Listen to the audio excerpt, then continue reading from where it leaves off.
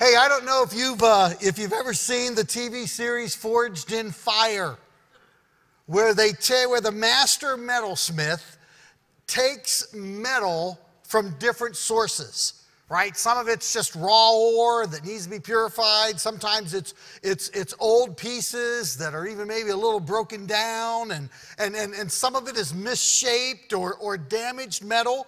And then they use the fire to cleanse it and to reshape it into something useful. And that's just like the Holy Spirit's work in our lives. In fact, for this series, our theme verse is Matthew 3:11, and it says this: I baptize you with water for repentance. This is John the Baptist. But after me comes one who is more powerful than I. He's talking about Jesus. Whose sandals I am not worthy to carry. He will baptize you with the Holy Spirit and fire. Well, I was thinking this week, when we talk about spiritual gifts, because that's what our series is about, right? We're talking about spiritual gifts. When we talk about spiritual gifts, what exactly are we doing? When we talk about it, we focus in it in our connect groups. What are we doing? And I thought about this. Psalms 143:10. Where the psalmist writes these words, because I think it's a part of what we're doing through this series. The psalmist writes, teach me to do your will, for you are my God. May your good spirit lead me on level ground. I think that's what's happening in a series like this, when we talk about spiritual gifts, because of how personal it is, of what the Holy Spirit's doing in our hearts, and how He's formed us, and how He calls for us to be a part of something way bigger than ourselves. I mean, some things that we're doing is we're not assuming. We're not making assumptions that we know what it is that God wants us to do without consulting Him. We are believing that our Creator has designed us to live for His purposes. So if we do that, we're going to ask Him. We're going to ask God to show us and to teach us and to instruct us. And then we're going to listen and expect the Holy Spirit to lead us. So that's why in a series like this, that's why it's so important for the application part of it, that we're involved in group life, where we're examining ourselves through different levels of assessments and wise counsel to find our passion and to find our talents and to find our giftedness. And I love the end of the verse where it says, may your good spirit lead me on level ground.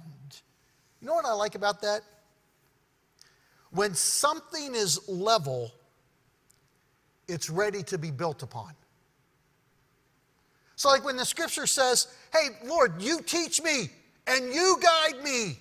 Because until we accept His teaching and until we accept His guidance, until we allow the Holy Spirit like to form us and we recognize that and we embrace it, we're not level ground. But man, when we do, we become level ground. And once we become level ground, then we're ready to be built upon. The structure's no longer shaky. The foundation is solid.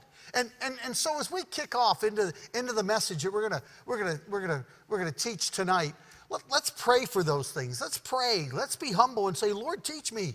I don't want to assume something. I don't just want to blow something off because of what I think I know or what I want your Holy Spirit to instruct me and guide me. So let's say a word of prayer. Jesus, thank you so much for your presence in our lives. Lord, how good it is to know that you have sent your Spirit to live within us, to burn up the chaff. Right? You've sent your Spirit to mold us and to make us. You've sent your Spirit to gift us, and you spent your Spirit to bring into our lives your fruit. And so, Lord, work in us and find us humble to hear what it is that you have to say. Lord, teach us and help us to be humble, to be obedient to your calling in our lives. We love you, Jesus. Work in us in great and powerful ways. In your name we pray, Lord. Amen. So tonight, our topic tonight is the most beneficial culture for spiritual gifts. So what we're going to talk about tonight is we're going to talk about what needs to happen You know, what sort of culture, what climate does the gifts of the Spirit, what sort of culture and climate does the gift of the Spirit function the best in? So we're going to look at 1 Corinthians 12 through 14, and we're just going to touch on 12 and 14 because the meat of what we want to talk about is in 1 Corinthians 13. But you know, if you look at 1 Corinthians 12 through 14, it is the largest section of teaching about spiritual gifts in the Scripture. Okay, starts off in chapter 12, and chapter 12, the Apostle Paul is talking to us about the practical application of spiritual gifts. We go into chapter 13, which is where we're going to live most of tonight. It teaches us about the prompting of the gifts, like the climate and the culture and the motivation of the gifts. And then we go to chapter 14, and it teaches us the purpose of the gifts. So chapter 12, it teaches us some practical things about the gifts. Chapter 13 talks about the climate that the gifts need to exist in. And then chapter 14 talks to us about the purpose of the gifts. So at the end of chapter 12, after Paul addresses the practices of the gifts, you know, the practical side, where he talks about, hey, you know, you have gifts that come from the Holy Spirit in your life. Each believer has at least one of these gifts. We're supposed to embrace these gifts of ours and embrace the gifts that the Holy Spirit brings to others. And we're supposed to celebrate the diversity of the gifts. And as we do that, we become unified and productive. So as Paul's talking about this in chapter 12 draws to a conclusion with these words. And I want you to hear this because this is really important to understand the climate and the culture of spiritual gifts. He closes the chapter in verse 31 with these words. Now, eagerly desire the greater gifts, and yet I will show you the most excellent way. The most excellent way to start in chapter 13, it is this. Listen to this. You're familiar with this passage of Scripture. Normally not in this context, right? But you're very familiar with this passage of Scripture. 1 Corinthians chapter 13. If I speak in the tongue of men and of angels, but I do not have love, I'm a resounding gong or a clanging cymbal.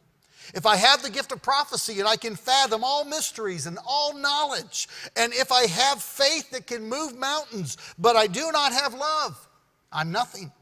If I give all I possess to the poor and give over my body to hardship that I may boast, but do not have love, I gain nothing. Love is patient. Love is kind. It does not envy. It does not boast. It is not proud. It does not dishonor others. It is not self-seeking. It's not easily angered. It keeps no record of wrongs. Love does not delight in evil, but rejoices with truth. It always protects, always trusts, always hopes, always perseveres. Love never fails. Now, anybody want to take a wild shot and tell me what 1 Corinthians chapter 13 is called? I mean, we know it, don't we? It's called the love chapter. Obviously, I mean, it's right. Love, love, love, love, love. This is what love does. This is how love works. Love, love, love, love, love. Is it interesting at all to you that this is the number one chapter of Scripture used at weddings? No competition. Hands down. 1 Corinthians 13, right? I mean, most of us, right, because we hear it all the time in the wedding context, we believe that, hey, this is a chapter that's about marriage. But does it shock you to find out that this chapter is not about marriage at all? I mean, that's the truth. This chapter isn't about marriage. It's not about romantic love. It's not about how to get along with your spouse. Now, I do want to say this. It's not bad advice, right? It's not bad advice for any relationship that you're involved in, right? It's great advice and the impact of love and how that works. But is it shocking to you that 1 Corinthians chapter 13 is written on purpose and specifically to the church about the way they're supposed to handle spiritual gifts? Is that shocking? In fact, I think this, and forgive me for this, because I've used 1 Corinthians 13 in an awful lot of weddings, right? I've done a lot of weddings, and I've used 1 Corinthians 13. But I almost think, man, if I was the devil and I really wanted to distract people from using the gifts God gave them in the proper climate and culture, I would take the idea of that climate and culture and make it about something else totally, so they didn't make the connection for the climate and culture for gifts to expand and grow. So 1 Corinthians chapter 12 talks about the practices of the gifts. 1 Corinthians chapter 14 talks about the purposes of the gifts. And right in between the practices of the gifts and the purposes of the gifts, smack in between the two, is a chapter on love. Hey, let me tell you about gifts. You better love each other. This is why God gave us gifts. Hey, let me tell you about the details of gifts. You better love each other. Hey, here is what gifts is supposed to produce in your life. Hey, let me tell you about how different gifts work and how we're supposed to unite through them. You better love each other. This is where God's gifts are taking you. Do you ever wonder why in the middle of talking about gifts, like how the Holy Spirit equips us, how he has made us. Do you ever wonder why in the middle of talking about gifts that the most famous chapter about love appears? And this is the most famous chapter about love. You know, I have some thoughts on this. Like one of my thoughts is that, you know, the love chapter shows up in between gifts, love, gifts. I think it shows up there because God's gifts, the Holy Spirit's gifts to us, are so incredibly powerful and so incredibly powerful when we live into them. You see, gifts given to us by the Holy Spirit. Think about this. Gifts given to you by the Holy Spirit. The third person of the Trinity, right? The same Spirit that floated over the waters during creation, man, is the Spirit that gives you gifts. The same Spirit that God breathed into Adam and Eve and brought them to life is the Spirit that gives you gifts. The same Spirit that God breathed over the valley of dry bones in Ezekiel's vision, and they came back to life again, right? That same Spirit is the Spirit that gifts you. In Romans 8:11, it says, the same Spirit that raised Jesus from the grave lives in you and equips you. I mean, man, that's powerful. The same Spirit that came on the earth at Pentecost and lit the world on fire is the same Spirit that equips you and prepares you and forms you. Man, the power of spiritual gifts are to be received and they're to be released in the context of love. I mean, man, they are so incredibly powerful. And when done in love, they become exponentially powerful. Man, when there's a culture and there's a climate of love, right, and people love each other and you care about each other and you serve each other and you value each other, right, and you're not getting hung up on this and that and this and the other thing, right? Because one thing the love chapter says is that love covers over a multitude of wrongs. I mean, man, when you're gracious and loving and you're kind, and then at the same time, man, you're recognizing that the Holy Spirit has gifted you and that he's formed you and equipped you to function a certain way, and people are celebrating that in you, man, that is powerful. It's like being supercharged. It's like drinking 3 5-hour energies in like 10 minutes. You got more energy than you know what to do with. It's like carbon up before a workout. Right, you're carbon up and you go, man, I need this energy, I'm going to burn it all up. How powerful are these gifts? You know, in 1 Corinthians chapter 14 and in 1 Corinthians chapter 12, the Apostle Paul talks about how powerful these gifts are. And this is what he says about these gifts. According to 1 Corinthians 14, when these gifts are in their proper culture, right, which is this culture and this climate of love, he says they do a few things for us. One thing they do for us as a church is that it edifies the church. You know, it improves the church. The church is better. You individually are better. You're uplifted. You're enlightened, right? In the culture and the climate of love, when these gifts are used, man, it improves us, it uplifts us, it enlightens us. And these gifts also, it says, will bring unity and peace to the church. Now think about that. Unity and peace, where does that come from? where we operate with a single mind and a single heart. Now hear me, we're not clones of each other, right? I mean, because we all have different gifts, we all have different abilities, we all have different talents. We're not clones of each other. We're not going to look the same. I mean, unless you're my son, and then you can look the same because of, the gene pool. But I mean, we're not going to look the same. We're not going to act the same. We're not going to like the same foods. We're not going to like the same music. We're not going to wear the same clothes, right? Our styles are going to be different, right? Our personalities are going to be different. But all of that's going to be driven by the same mind and the same heart. Like there's this supernatural alignment that takes place. Like part of having one heart and one mind is the reality that the obstacles, the internal obstacles of the church are removed. Now, I want you to think about this for a minute. The internal obstacles of the church. I mean, you know who always stops the church, right? You know who makes the church ineffective? You know what makes the church not productive? I mean, you know this. It's not the culture. Hollywood does not make the church more effective or less effective. It's not the culture around us. It's not the government. It's not the politicians. The politicians don't make us more effective or less effective. Even though it seems like so many inside the church get wrapped so much up in that, right? Whether it be the government or politicians, or whether it be the culture or whatever it is, they're nothing in comparison to the church. Right? You know what Jesus said about the church? Jesus said, even the gates of hell cannot prevail against it. The gates of hell.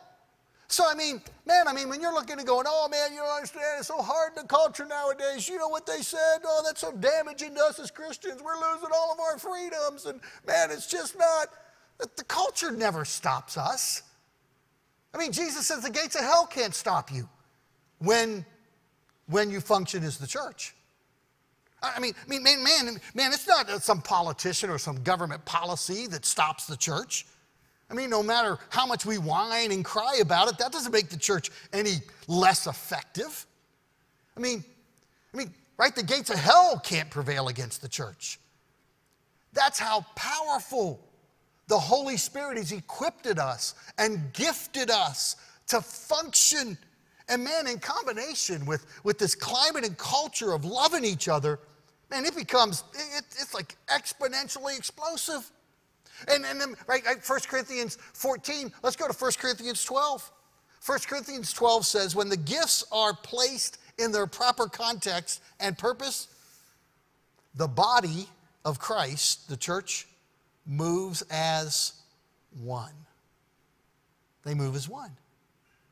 You know how powerful that is when we move as one? I mean, honestly, let me ask you this. And all you're right, I mean, I don't know if we would count up all the collective years that we've spent in church together. I mean, I would guess, we've got a lot of collective years in church here. I would guess we do.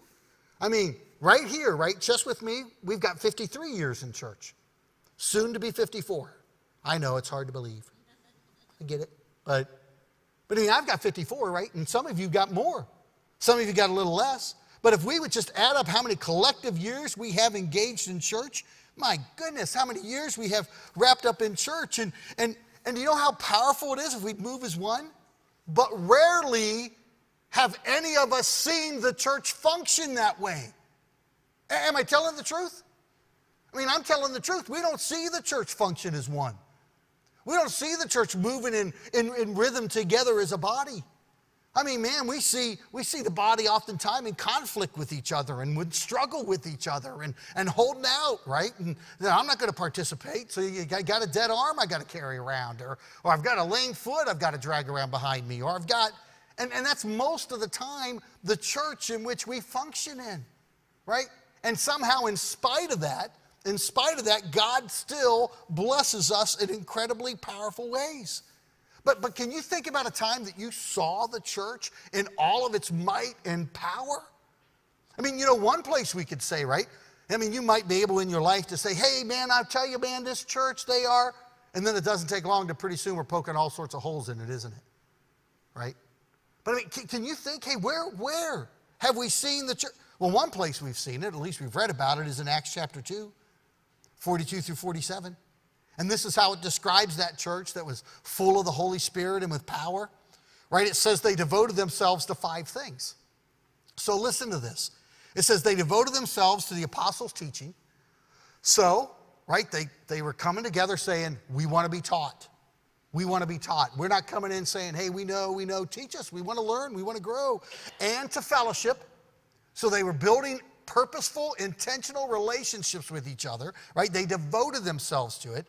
And to the breaking of bread, right? Right? If you could define that as communion if you want to, or you define that as, hey, we get together and we sup together, we eat together, and to prayer. There's 4 things. Now look at the results. There's a 5th one yet to come, but look at the results. I mean, they're downright scary. The results of what happens to a devoted body of Christ that commits themselves to these things. It says, everyone was filled with awe at the many wonders and signs performed by the apostles. And all the believers were together and had everything in common. Everybody was filled with awe and they were filled with wonder. I mean, if you could somehow, jump in a time machine and go back to the early church in Acts chapter 2, that would be the place to be. In Jerusalem, man, the church was the place to be. Look how they responded. I mean, they did crazy stuff, right? They sold their property and possessions and gave to anyone who had need. Wow. I mean, that's crazy stuff. And it says every day they continued to meet together in the temple courts. They loved being together. Man, they loved it so much, it was their top priority. Nothing was going to get in the way of them meeting together. Every day they met together. And then it says they broke bread in their homes and ate together with glad and sincere hearts. Man, they loved what was happening so much when they gathered, they wanted to take it home with them. So, right, they're like, yo, I don't want this to end. Come home with me. I get it. It's 8 o'clock. Service is supposed to end. Come home. I'm going to be up till 11 or 11:30. Let's not end this yet. Right? There's this level of, and then it says praising God and enjoying the favor of all the people. Is that right? This is incredible stuff. Everybody liked them. But here comes the biggie. Here comes number 5, right? Here comes the biggie. And the Lord added to their number daily those who were being saved.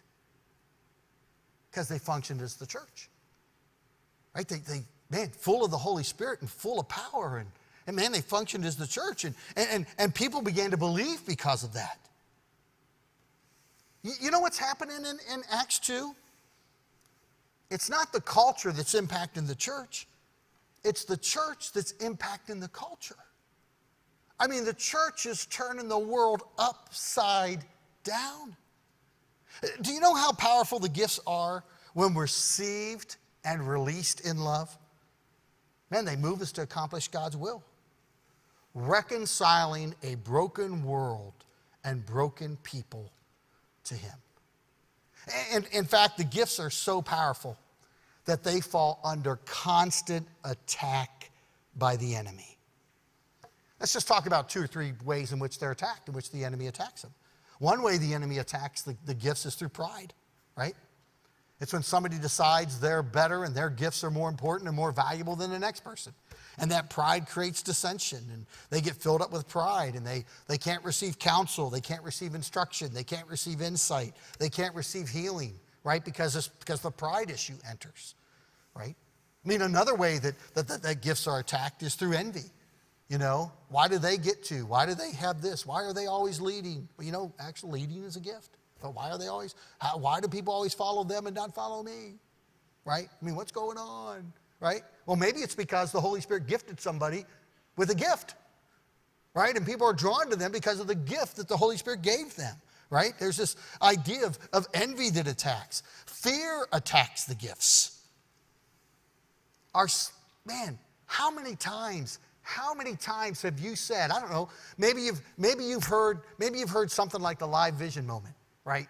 And Brad says something like, man, you ought to be connected. I'm going to tell you, it's a sacrifice, but you ought to be connected. He's been leading a small group of teenagers, through the youth group for the last 4 years, right? Heavily involved in that every Sunday night, coming out and participating in the lives of teenagers, trying to mold them, teach them God's word, be there for them, be a part of their lives, right? Be available to them. But how many times have you heard something like that where you've been challenged and you've said to yourself, I ought to do that? And immediately, what does the evil one start to whisper in your ear? You can't do that. You can't do that. No wonder he does it. He's the pastor's kid. You can't do that. You're not good enough. You're not smart enough. You're not. And you know what I think? Right? 99% of the battle is just showing up. That's the truth. When you have a hardship in life and then something happens to you and the world caves in around you, right? When all of that happens to you, who do you appreciate? The person who shows up, right? You're not expecting them to deliver some great answer to you. You're not expecting them to take the tragedy away. You're not expecting them to change everything that's just happened in your life. But man, when they show up, all of a sudden you're like, whoa, that's big. Right? That's 99% of the battle. I'm just going to show up, right? And the first time I walk into that room with these teenagers, my knees may knock and they may hear it, but by the 10th time, I'm going to be an old pro at this. Don't let the devil discourage you and attack the way that God has designed you. Don't do it. I could go on and on and on, right? In the way that the gifts are attacked because they're so incredibly powerful in our own lives, in the life of the church. That's why Paul says in the middle of talking about gifts, I want to show you the most excellent way. Love is the antidote to every attack. Did you hear that? Love is the antidote to every attack.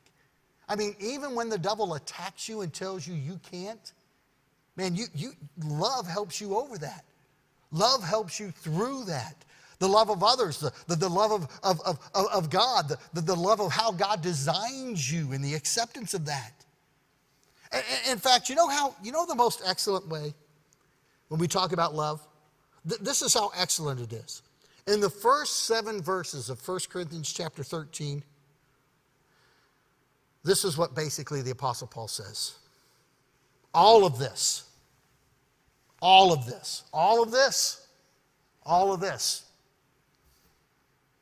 doesn't matter at all without love. None of it matters. Man, if we're not going to connect together, and if we're not going to like share grace with each other, and if we're not going to the music, it really doesn't matter. It really doesn't matter if there's not love. The preaching, it doesn't matter if there's no love. Giving, it doesn't matter if there's no love. The gifts, which he's talking about specifically here, right? Chapter 12, practical side. Chapter 14, the purpose of them. Man, they mean nothing without love. But put in their proper context, my goodness. So what does love do? Follow me here. What does love do? So the scripture says, and all these are verses, right? I'm just going to attach them together for us for a moment. So the scripture says God is love. For God so loved the world that he gave. We love because he first loved us. Love the Lord your God with all your heart, soul, mind, and strength. And love your neighbor as yourself. So why is love in the middle of these chapters on gifts? Right, three answers. Love creates the proper climate for gifts to be received and gifts to be released. Man, if there's not love, nobody's going to release their gifts. Love points gifts to God's purpose, to the Great Commission, to see people believe. And then here's the final one. Love motivates us to say yes to God. So, I'm proud of Brad that Brad comes up and You know, Brad's story is right. We have a shared story. And his younger brother has a shared story. And that's that the greatest tragedy in our lives is that their oldest brother took his own life. Right? We're my goodness, we're 2.5 years out from that now in our journey. And I'm so proud that it didn't shatter their faith. Right? That they didn't say, God, how could you do this? I'm done. They didn't do that. They didn't run away. They pressed in, right, to who God is in their lives. Well, you know what we did last weekend? I wasn't here last weekend. Carlos was here. Wasn't he great? Carlos is fantastic. We worked with him in Panama. We worked with him in the Dominican. You know, Grace did a great job translating Saturday night. So thank you, Grace. And Megan did a great job on Sunday morning. But you know where we were last week? We were at my oldest son, Zach's widow's wedding.